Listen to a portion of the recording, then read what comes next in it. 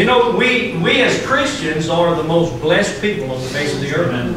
Why? Because we not only have the joys around us, but we have eternal salvation in our soul. And the satisfaction of knowing that my sins have been forgiven and that I'm on my way to heaven. And that's just a wonderful thing. I want to read you some things this morning that I believe that is probably the motto of the average person that we know that goes to church. I'm not going to say Christian, but I'm going to say the average person that goes to church. I'm not going to get into it right away, but we're going to go look at the book of Lamentations in a minute. And but I want you to turn to 2 Corinthians with me in chapter number 5. 2 Corinthians chapter number 5.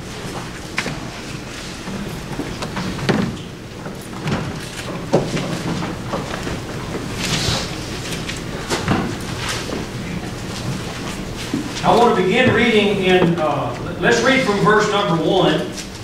For we know that if our earthly house of this tabernacle were dissolved, we have a building of God, an house not made with hands, eternal in the heavens.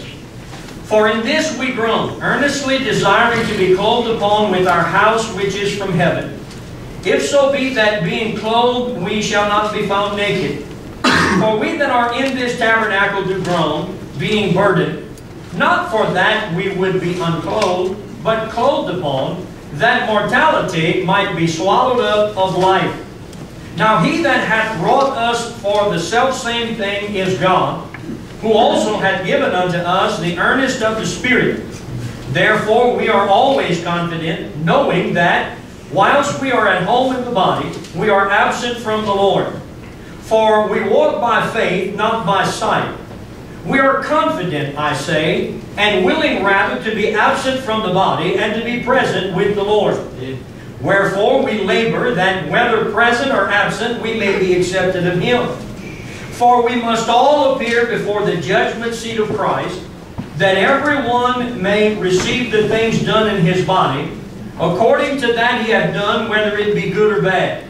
Knowing therefore the terror of the Lord, we persuade men. But we are made manifest unto God, and I trust also are made manifest in your consciences. For we commend not ourselves again unto you, but give you occasion to glory on our behalf, that ye may have somewhat to appear to answer them which glory in appearance, and not in heart. For whether we be beside ourselves, it is to God, or whether we be sober, it is for your cause. For the love of Christ constraineth us, because we thus judge that if one died for all, then were all dead. And that he died for all, that they which live should not henceforth live unto themselves, but unto Him which died for them and rose again. Wherefore henceforth know we no man after the flesh. Yea, though we have known Christ after the flesh, yet now henceforth know we Him no more. Therefore, if any man be in Christ, he is a new creature. Old things are passed away. Behold, all things are become new. Father, thank you for the privilege of being here this morning and worshiping in song. And Lord, in the Word of God, thank you for it, that we can read it freely, that we can teach it, we can preach it, we can understand it, and we can appreciate what you've given us in the Bible. I pray that you'll use the Word today to speak to our hearts. Manifest yourself to us through your Word. We bless you and praise you for all that you do. In Jesus' name we pray. Amen. Thank you. Be seated.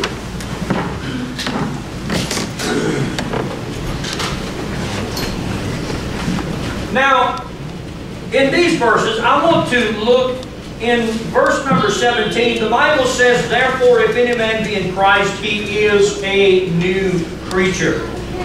Old things are passed away, behold, all things are become new. On Sunday mornings, we've been preaching on different doctrinal beliefs of things that we believe and why we believe it. It's sad to say that more than 50% of the average church-going person, they can tell you what they believe, but cannot tell you why they believe it. It's sad. I think that a Christian ought to know why he believes what he believes, more importantly than what he believes. You need to know why you believe it. And our problem in our churches today is there's no self-confidence in the life of the Christian because they have no idea what they really believe. Now, there are those that are going to tell you a lot of things about the Bible. There are those that will tell you, for instance, you have to be baptized. And the Bible teaches that you should be baptized. But they can't explain why. They can't explain what type of baptism. They can't explain the differences between John's baptism and the baptism that the Lord told us. They can't describe the difference between the baptism of John and the baptism that the disciples did when they were on this earth. And yet the baptism that we do is somewhat different. There are three different ways that they baptize. People don't realize, oh, I didn't know that. Well, the problem is people say, well, you got to be baptized, but exactly how? Exactly what? You see, back in John's day, John baptized according to John's baptism. Now, he preached the Word of God. He preached that they should be baptized in the name of Him that was to come. Now, John didn't know exactly who it was. John, he knew that there was a Messiah coming, but he said, look, you need to be baptized in the name of Him that was to come. Now, the Bible doesn't tell us that John baptized in the name of Jesus. Then when the apostles come on the scene, Jesus told them, He said, they need to baptize like Philip. They baptized in the name of Jesus for the remission of sins. Okay? As we go on in the Bible, we find that they were baptized for that purpose. Well, one of the reasons why, or the reason why they were baptized in the name of Jesus was because they were Jews that were to be baptized. And they had to be baptized in the name of Jesus because they had to show their allegiance to Jesus Christ. Why? Because when a Jew in those days would name the name Jesus Christ as his Savior, guess what? They put him to death. That's why Nicodemus went to Jesus by night.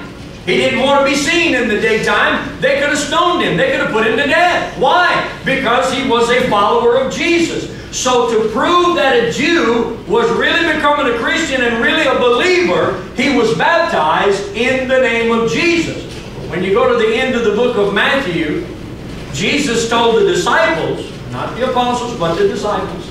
He told the disciples, He said, go ye therefore into all the world, teaching all nations and baptizing them in the name of the Father, the Son, and the Holy Ghost. Now, some people don't believe in that, but that's what Jesus said. Why? Because, you see, all of this is done at one time. Some people believe that baptism is a thing that, well, when you get baptized, then you receive the Holy Ghost. That's not true. You can't find that anywhere in the Bible. I can give you a couple of spots, one in the book of Acts, that the Bible said that they were baptized, but they had not yet received the Spirit of God until on the laying on of hands. Now, I believe this, and I believe according to the Scripture, that when a person gets saved, they get the Holy Ghost. You get all the Holy Ghost you'll ever get. You can't get part of God and not have all of it. You've got to have the whole thing. Therefore, in this chapter, in this verse of chapter 5, verse 17, therefore, if any man be in Christ, he is a new creature. I believe that when a person gets saved, you get all of it, and if God didn't change you, God didn't save you. Now, you can't get saved, be baptized, receive the Holy Ghost, and go living like you used to. It's not going to happen. All right?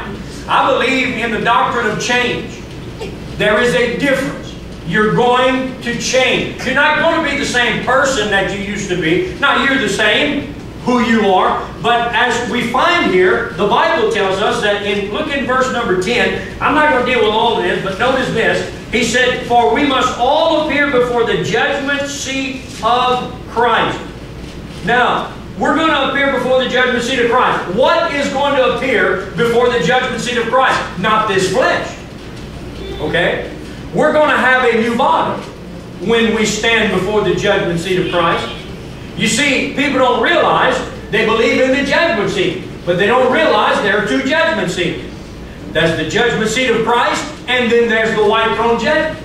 All born-again Christians who are a member of the Church of the Living God will stand before the judgment seat of Christ and be judged by Jesus Christ Himself during the tribulation period. The tribulation period will be going on the face of this earth, and you can, it's in the Bible, and you can see that. And the Bible teaches us that while the tribulation period is going on the earth, and God is dealing with the Jew, the church, the born-again people are going to be in heaven being married to the Lord Jesus Christ. We're going to be judged. The Bible said there's going to be a marriage supper. We are the bride of Christ. God did not divorce Israel. He put her aside, said, I'm going to let Jesus get a bride for himself. It will be the bride of Christ, which is the church of the living God. And the church of the living God is going to rule and reign with Christ forever and ever. I know some people are going to think I'm nuts, but I can show you all this in the Bible, but I don't have time to go to all those things. But what happens is, this body of flesh is not going to stand before the judgment seat. I'm going to have a brand new body when I get there. The Bible said, the dead in Christ shall rise first, then we which are alive and remain shall be caught up together with them to meet the Lord in the air, and so shall we ever be with the Lord. Wherefore comfort one another with these words. You're going to find comfort in the fact that Jesus is coming back for you. If you have given your heart to Him, if you have received Him as your personal Savior, if God has by His mercy forgiven you of your sin, you are a part of the bride of Christ. You're going to be raptured out of here. You're not going to go through tribulations here. A lot of people believe that tribulation is going to happen, or the rapture is going to happen in the middle or toward the end of the tribulation. There's no need for it. There's no reason for it, because the tribulation is not for the church. I'm not going through tribulation. You might say, somebody out there is going to say, well, you know, Brother Matt, I believe I'm going through tribulation. Well, go, Bubba. I'm not going through it. Amen. I know what the Bible says. I know the truth, and the truth has made me free. Not set me free, but it's made me free. And I know the truth about change. I believe in the doctrine of change. I believe that God didn't change you. God did not save you. You didn't get saved unless you changed. I know, 33 years ago, I got changed. Amen. I was changed on the inside. God changed my heart. He didn't save my flesh, but He saved my soul. Amen. So what a blessing. Now, Paul was speaking about this flesh. Look at what he said in verse 2. He said, for in this we groan, earnestly desiring to be clothed upon with our house which is from heaven. You know what that is? That's that new body. He's not talking about a robe. He's not talking about a crown. He said, I'm earnestly expecting. I want that brand new body. I know it's coming. I know it's mine. I know I'm going to have it. And I'm going to have it before I stand before the judgment seat of Christ. And when I stand in that brand new body, I know that that body will endure anything that I'm going to have to stand for at the judgment seat. And at the end of judging, I know I'm still going to be standing. Amen. Why? Because we're going to be judged for all the things that we've done in this life. Everything you do, everything you say, everything you think. And let me tell you this, everything you do, why you do it. Everything you say, why you said it. Everything you think, why you thought it.